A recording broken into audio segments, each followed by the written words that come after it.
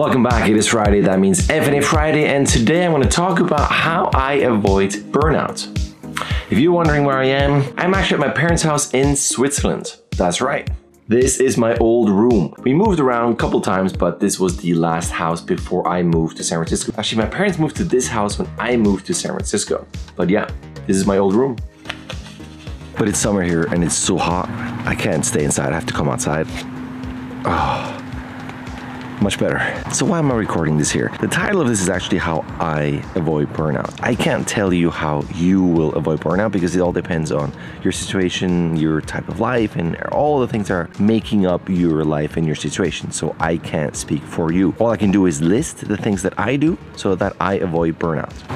It's actually starting to rain here. I look for boundaries and checkpoints. So basically, as I go through work, and this could be work and teaching or a long stretch of overtime or just a lot of classes, I always kind of look at where I'm at mentally and physically in terms of the workloads, how much I sleep and how much I spend time at work. I have to kind of look at, is this becoming too much? Do I have to stop?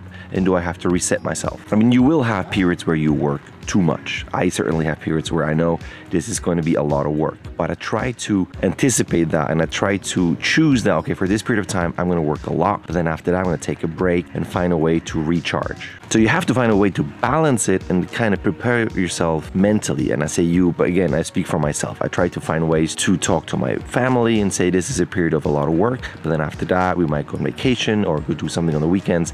So I try to at least kind of have a roadmap of things that are coming towards me in terms of work and the workload, and then try to kind of balance those things with other things that are not work related. And for that, I have very clear boundaries where I don't work on the weekends, and I try to not work in the evening as well. I'm not talking about work at ILM, but it's when I come home from work, I want to reset and stop and spend time with the family and do things where I can read or watch a movie or exercise or play or whatever it is that is not work related. So there's some sort of work-life balance. And I've talked about that before in the Q&As. And weekends especially are super important for me to just turn things off. So I try to get up early in the morning and get all my work done then, so that my teachings, the critiques, and everything that I need to do kind of outside of work is done in the morning. So then I have kind of like the evenings where I can say, this is it. I don't have to work anymore. I can relax.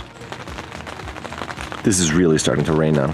Your burnout might also come from your own personal goals, and maybe you just haven't achieved them. But you can't go into that spiral of, oh man, I failed, and then you start overworking, you work more, but you still don't get it. Then that's for sure the beginning of a burnout, where you just work yourself so deep into a hole that you won't be able to get out of. Because as you work and as you try new things, as you switch jobs, you're always going to try to figure things out. You're not going to have a master plan for everything. Some things work out, some things don't. Even for me, as I'm doing this channel, I mean, I'm figuring things out, I'm trying things, and if there's at any point something where this becomes too much and I can't do it anymore, I'll quit, I'll just stop, or I'll take a longer break. But for now, it's working, it's actually helping me. It's a good separate thing where it forces me to relearn things, to prepare lectures. It actually helps me with some sort of balance, and it's something else than what I do at work all day. But you really have to look at what works for me, and if you have a family, what works for you and your family. And as I'm saying this is raining even more. I even have rain on the lens here. Yeah, actually, you might be wondering, why am I outside and it's actually starting to rain? Why am I doing this? Well, I've been on vacation for 3 weeks now. So the last couple uploads of Stranger Things, actually yesterday's acting analysis for the movie Us, and all the other things that I post on Friday, and the critiques, all of that I have done before. This was all pre-uploaded. All I had to do is hit publish. So for the last 3 weeks, I've done, I wouldn't say nothing. I mean, I still had some newer critiques coming in, so it's not 100%. I'm turning things off and I'm just relaxing and having a vacation. So there's still a bit of work, but still overall, this has been a reset for me. And this is how I kind of look at things, where I work, but now it's done. I gotta go on vacation. I took the whole family. We're here in Switzerland, visiting my parents, visiting my brother, but it's certainly not something that I can do all the time. There are a lot of expenses that come with this. So this is something I can do maybe every 2-3 years, and sometimes with help of family members, of paying for all the tickets and everything. So it's not something that I can say, hey, if you need a break, just fly to a different country. Even I can't do that. I mean, but I try to look at things during the week, on weekends, bigger breaks, bigger resets, and then every couple of years, a bigger, longer vacation. So going back, I didn't want to record this during the first 3 weeks because the weather was nice. So I don't want to go out and record and edit and do all that stuff. I wanted to save this until that last Friday, which is today. And actually, we're flying back this Sunday back to the States. And I started this whole thing and it wasn't raining. And now it's getting even worse. I don't even know how I'm gonna get from this little outside shed. I'm outside here, my parents' house is back there. I'm gonna have to run through and protect my camera. And I don't always recognize if I am completely relaxed or stressed out. I always feel like I'm probably okay, but then also helps that my wife is there and helps me and tells me, hey, maybe you should take a little break there. So I have a big support system around me that helps me recognizing that maybe you're slightly overworked. It's not a burnout yet, but you got to be careful. Let's do something. So I use, external check marks. I use external help. So the rain has stopped a little bit. I'm almost on the floor here on my steps, looking out Lake Lucerne. It's fantastic. All of that for me is a massive reset. So this is all very personal. This is all very dependent on your situation. And again, I can't just fly to Switzerland and take my whole family there, but that for me is a big reset. So if I can do this, I will take advantage of that time, the vacation that we have at work. But if I don't have this and it's during work time, I do have to have boundaries and checkpoints where I say this has to end. And sometimes it's I'm in a flow and I want to do something and I have just a lot of good ideas. I want to get there, but I recognize if I do this and I continue with this work, then I will for sure start to burn out and I will work too much and I will overwork myself. So even if I'm in a good state, in a good flow, I have to recognize that maybe even though it's okay now, I still have to stop. Let's reset. Let's do something to find balance. So it's not just work. And again, these could be small things at home. This could be small things even at work. This could be when I commute home and listen to a podcast. So there are always little things that I can use, at least again, it's very subjective, for myself to kind of balance things and stop and reset. And the big word for me is reset. It's just, I know I'm going to go back to a certain state. It's going to be okay. And let's get back into this.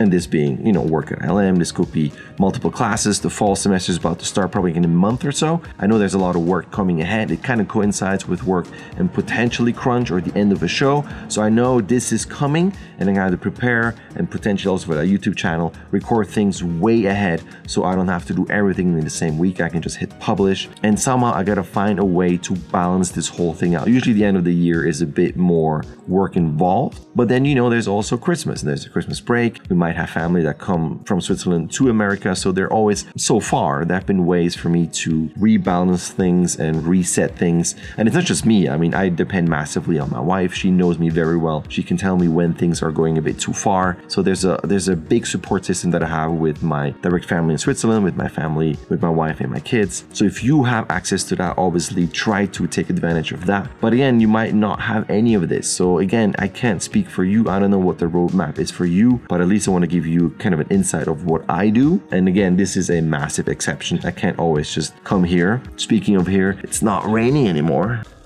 Let me get up here. All right. This almost turns into a vlog style. This is my parents' chalet. See in the back. And then as I turn, you have this fantastic view. Well, not sure how much you can see. There is mountain back there. There's technically a mountain behind me, but it's very, very cloudy and foggy right now. It's a bit of a bummer, but you got the lake down here. It's also fantastic and clean water. I can just jump in there. Technically, I could jump right now, but I'm not going to. But I could step down here. There's a way to end this as I fall into the water. But come on, I love this. I love water. It's fantastic.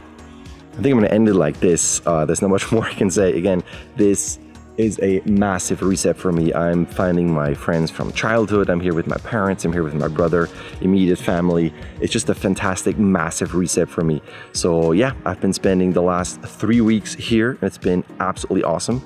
I'm gonna leave Sunday, today's Friday. So Sunday back home, San Francisco, Petaluma, and then Monday back to work. So I'm gonna sign off and hopefully you find ways and hopefully you are not in a current state of burnout. And if you are, also just reach out, ask people for help. You can reach out online, whatever you have, whatever means you have at your disposal. If you feel like you're burning out, just try to stop and ask for help. There are a ton of people that will hopefully help you, even if it's just people online that you can connect with if you're an animator in the animation industry. But at the same time, again, it's very personal, it's very subjective. I might also just be guessing. And if you feel like you're burning out right now, you need help, you can let me know in the comments. Let's connect, let's email. If there's anything I can do to help you with whatever means that I have, just let's connect. Let's see what we can do together so you don't have to do this whole thing by yourself. That's it. I should just jump into the lake right now. I'm not going to do this, but this is it from me. But I will see you next week in America again for the usual schedule. I lied. I'm not stopping here. I'm gonna say goodbye. This is my parents' house.